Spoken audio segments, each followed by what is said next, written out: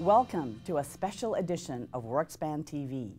I'm Marcia Rhodes, and with me today is Mr. Arte Nathan, President of Strategic Development Worldwide, a California-based consulting firm.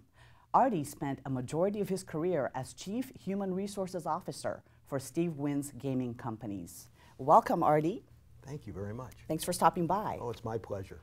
Arte, so many of our members are interested in learning how to take their HR careers to the next level. Okay. So we'd like to spend a few minutes talking about that. Good. Why don't we start with you briefly telling us about your career path, how you got started to where you are today? Well, I actually went to school for human resources. I went to Cornell's Industrial and Labor Relations School in the 1960s. And when I graduated, I went to work for a family steel business for a dozen years, and then was recruited by Steve Wynn when he was starting his company in Atlantic City.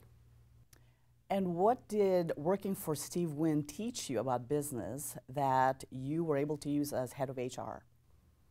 Two things. One, you have to pay attention to the smallest of details. And if you get all of those right, you might be successful. And secondly, always be focused on your customer, who for me were the employees. Now, Steve Wynn said that his company was successful not because HR was a department, but it was the department. How did he come to that realization, and did you have a hand in that? No, I did not. He had it when I got there. He was always very focused on employees. He often said that if you want to know how to run your business, ask your employees and they'll tell you. And secondly, he knew that happy employees made happy guests, and that created profit. Now tell us about the Mrs. Doubtfire story you were telling us earlier in the hallway. Well, when I opened Wynn Resorts, it was the first time that a major opening like that had an online application. And I wanted to make it very simple, and I jokingly said, we'll create an application that even a grandmother could fill out. And that became kind of the way we referred to it, and everybody laughed about that. And as we got ready to open, we needed to do a video for the new hire orientation. And we needed a character. And they said, well, how about that grandmother you were referring to?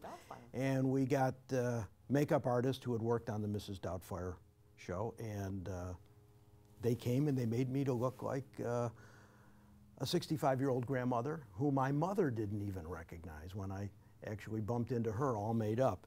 And we did the videos for the orientation, and then we did a series of videos on policies and procedures, things your mother or grandmother would tell you to do or not to do. And it became very clever and very cute.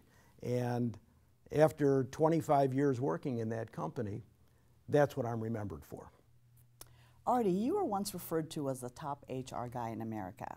How did that accolade come about? Well, there were a couple of things. And it was the Award for Professional Excellence from the Society for Human Resource Management, SHRM. And it had to do with a program that I started for ex-cons. It started with gang members when we inadvertently found out that we had gang members working in our kitchens, and there were Bloods and Crips, and how they had not gotten along out on the streets, but in the workplace where they didn't know they got along because they didn't know their backgrounds. And then when they learned that they were gang members, it was one of those big aha moments. So the Metropolitan Police in Las Vegas came to talk to us, and we did a community program that helped gang members to understand their differences and their similarities and to build respect among them as people, not as gang members. And it was a big thing for Las Vegas at that time. And that led us to thinking about how do you give people a second chance. And we helped fund a program run by the the Nevada Corrections Department. It was a boot camp for first-time nonviolent felony offenders.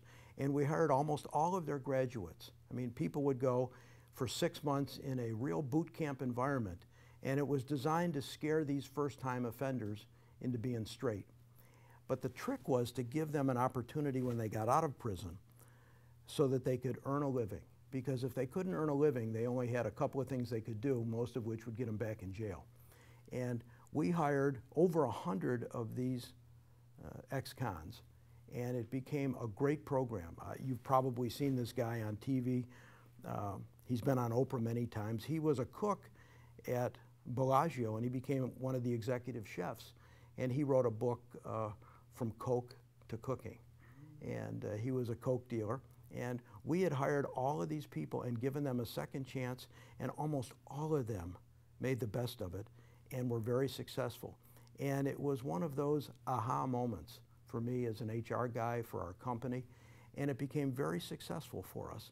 And I was rewarded for that with this award. Arte, what are some of the HR policies that you personally violated? There has to be a couple. Well, you know, you got to be careful that you don't implement stupid policies, and there are a lot of those in the workplace. No visible tattoos or piercings. I have several tattoos, and I don't see anything wrong with them, and I don't think that the customers see anything wrong with tattoos anymore, and that's where those policies came from. But I always had a lot of tattoos, and I like them, and I remember when my kid first said to me she wanted to get a tattoo, I was conflicted because I couldn't say no, so I had to go with her when she got her first tattoo. And I had a ponytail for many, many years, and we had this policy that men couldn't have hair over the collars of their shirts. And employees always used to look at me, and whether it was facial hair or long hair, I'm not sure that those policies are quite as important as some people think they